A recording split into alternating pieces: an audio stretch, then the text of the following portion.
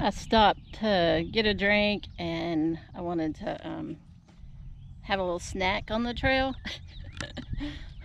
And it made me laugh because I'm gonna do a full reveal of what I carry in my backpack. It's modified. I do have a video that I'll link here. I used to carry a fanny pack and I can't do that anymore because it hurts my lower back. So I switched to a small backpack, and you've seen it in other videos, but this is it. I do have there's my snacks, and I do have a first aid kit, and we'll go over that. But in light of everything that's going on, I had to laugh. I've carried, guess what? It's toilet paper. I vacuum sealed this. As you can tell, its vacuum seal's not any good anymore. But when I was in my house, I vacuum sealed this when I had a vacuum sealer, and I've carried it with me every time I hike. So I just thought that might be a little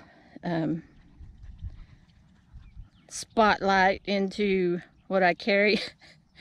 So, you know, I've been prepared for a long time, and even on the road I'm prepared.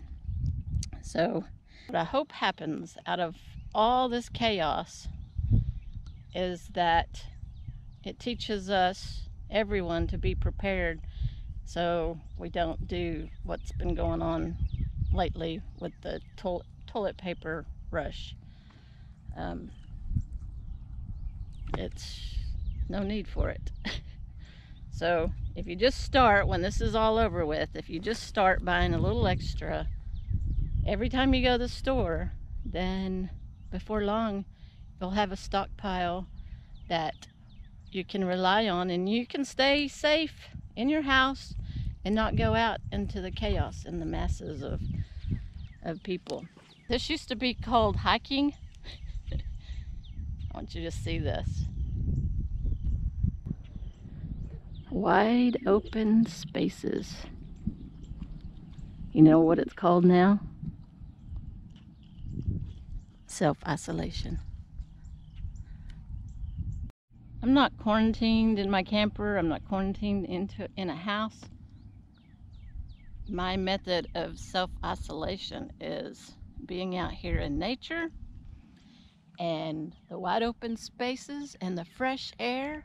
No coughs, no sneezes, no nothing. This is exactly what we need to think about when we're being quarantined. Get outside.